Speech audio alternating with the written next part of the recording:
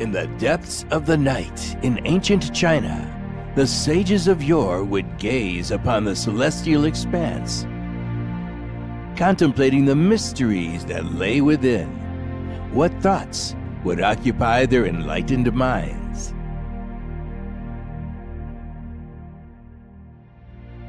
Confucius once said, "Governing by virtue is like the North Star, steadfast in its position with other stars revolving around it."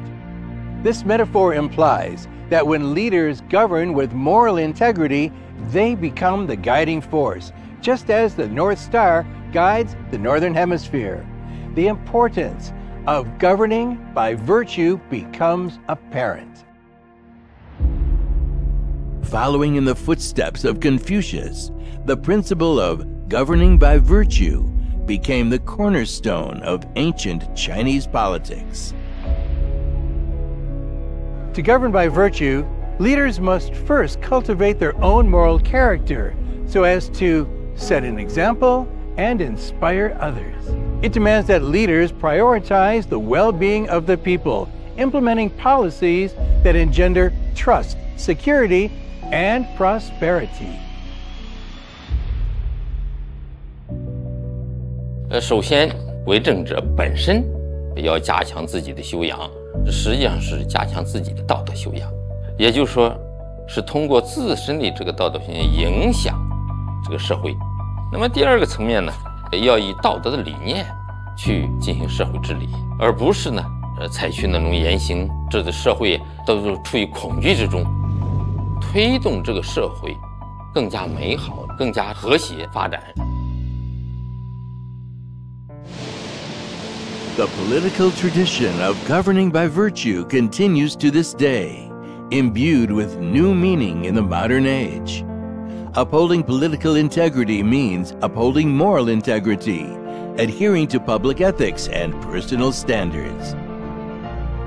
In the birthplace of Confucius, there is the Kong family mansion, as the official residence of the direct descendants of Confucius.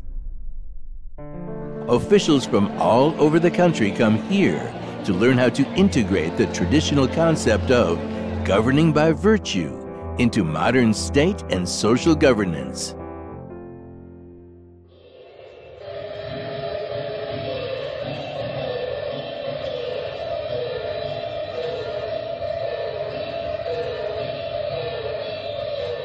One striking image that catches the eye in the Kong family mansion is a wall painting titled "Beware of Greed." In this painting, a ferocious beast eagerly devours treasures, even having the audacity to try to swallow the sun, leading to its downfall into the sea.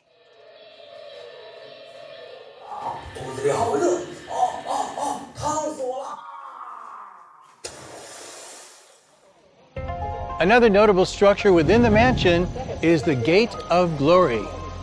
Built in 1503, it is exquisitely adorned with 4 wooden carvings of pendant lotus blossoms. The lotus symbolizes purity and integrity in Chinese culture. It also serves as a reminder for officials to govern with integrity so as to better serve their country.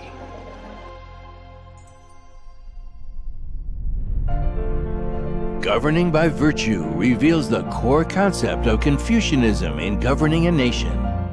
Those in power should emulate the benevolence of heaven and earth, prioritize the well-being of the people, and align their own moral character with the responsibilities of governance.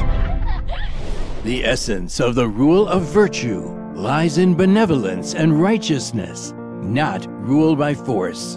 Its ultimate goal is to pursue the well-being of the people, social stability, and national development.